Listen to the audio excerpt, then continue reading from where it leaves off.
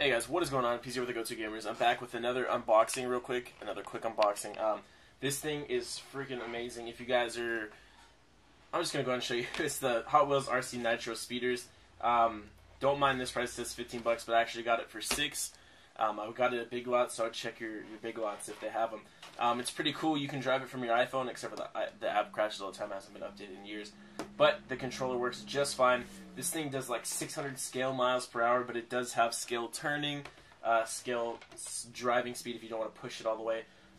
It's freaking amazing. I'm going to go ahead and open it up real quick. This is a lot of packaging for a lot of nothing in the box. They could have made this thing so much smaller and probably saved a bunch of money. But I'm going to go ahead and open this without, try to open it without cutting myself here. Boom.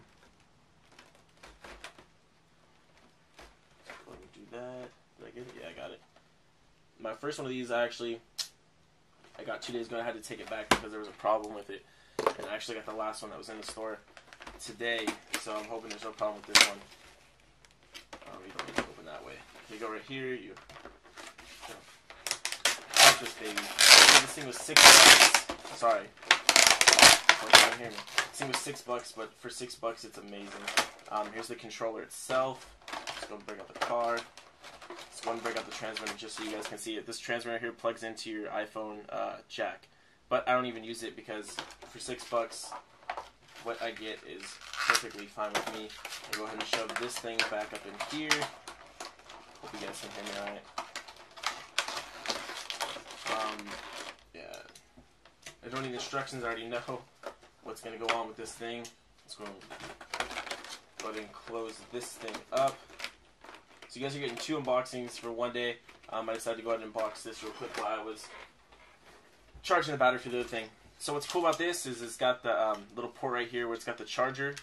You pull out the charger, and when you're done, you push it back inside. You go to put the car in there.